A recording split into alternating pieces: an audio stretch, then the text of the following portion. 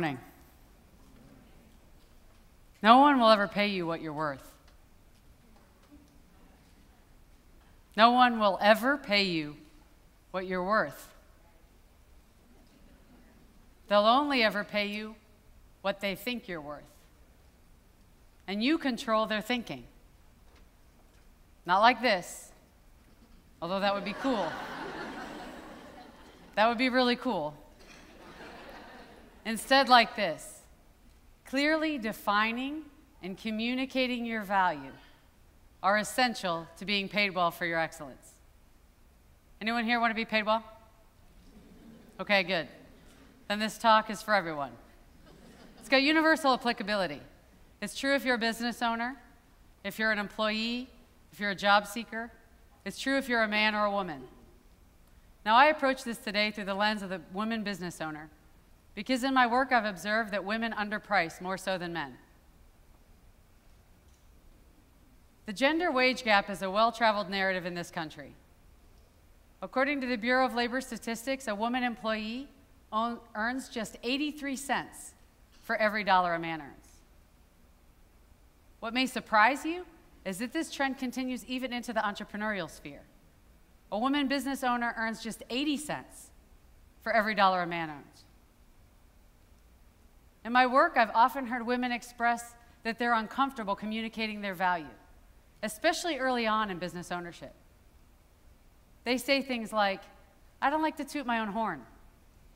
I'd rather let the work speak for itself. I don't like to sing my own praises." I hear very different narratives in working with male business owners, and I think this difference is costing women 20 cents on the dollar. I'd like to tell you the story of a consulting firm that helps their clients dramatically improve the profitability. That company is my company. After my first year in business, I saw the profit increases that my clients were realizing in working with me. And I realized that I needed to reevaluate my pricing. I was really underpriced relative to the value I was delivering. That's hard for me to admit to you because I'm a pricing consultant. It's what I do. I help companies price for value. But nonetheless, it's what I saw, and so I sat down to evaluate my pricing, evaluate my value. And I did that by asking key value questions. What are my clients' needs, and how do I meet them? What is my unique skill set that makes me better qualified to serve my clients? What do I do that no one else does? What problems do I solve for clients? What value do I add? I answered these questions and defined the value that my clients get from working with me, calculated their return on investment, and what I saw is that I needed to double my price. Double it. Now, I confess to you that this terrified me. I'm supposed to be the expert in this, but I'm not cured. I knew the value was there. I was convinced the value was there, and I was still scared out of my wits. What if nobody would pay me that? What if clients said, "That's ridiculous. You're ridiculous"? Was I really worth that? Not my work, mind you, but me. Was I worth that? I'm the mother of two beautiful little girls who depend upon me. I'm a single mom. It's all up to me. What if my business fails? What if I fail?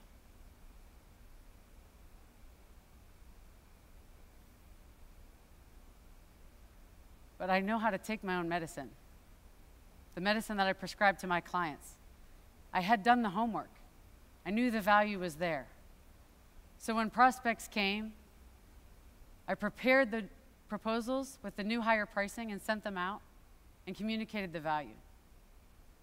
How's the story end? Clients continued to hire me and refer me and recommend me, and I'm still here. And I share the story because doubts and fears are natural and normal, but they don't define our value, and they shouldn't limit our earning potential. I'd like to share another story about a woman who learned to communicate her value and found her own voice. She runs a successful web development company and employs several people. When she first started her firm, and for several years thereafter, she would say, I have a little web design company.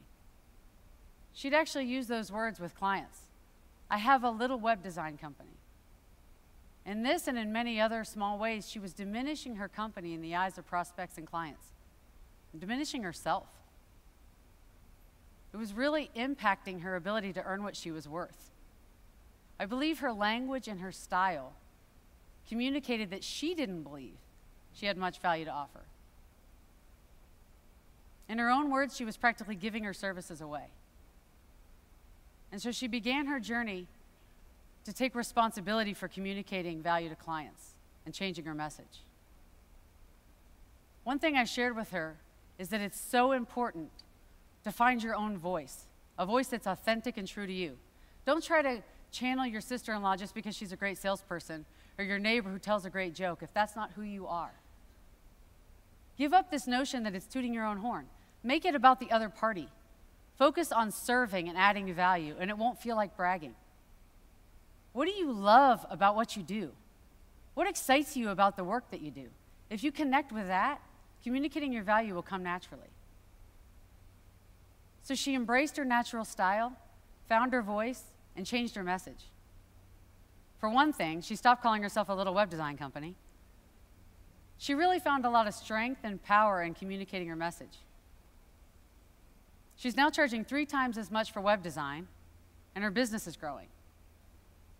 She told me about a recent meeting with a gruff and sometimes difficult client who'd called a meeting questioning progress on search engine optimization.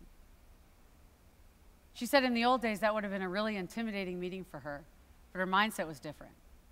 She said she prepared the information, sat down with the client, said, this isn't about me, it's not personal, it's about the client. She took them through the data, through the numbers, laid out the trends and the progress in her own voice and in her own way, but very directly said, here's what we've done for you. The client sat up and took notice and said, okay, I got it. And she said in describing that meeting, I didn't feel scared or panicky or small, which is how I used to feel. Instead, I feel like, okay, I got this. I know what I'm doing. I'm confident. Being properly valued is so important. And you can hear in this story that the implications range far beyond just finances into the realm of self-respect and self-confidence. Today I've told 2 stories, one about defining our value and the other about communicating our value. And these are the 2 elements to realizing our full earning potential. That's the equation. And if you're sitting in the audience today and you're not being paid what you're worth, I'd like to welcome you into this equation. Just imagine what life could be like, how much more we could do, how much more we could give back, how much more we could plan for the future, how validated and respected we would feel if we could earn our full potential, realize our full value. No one will ever pay you what you're worth. They'll only ever pay you what they think you're worth, and you control their thinking. Thank you.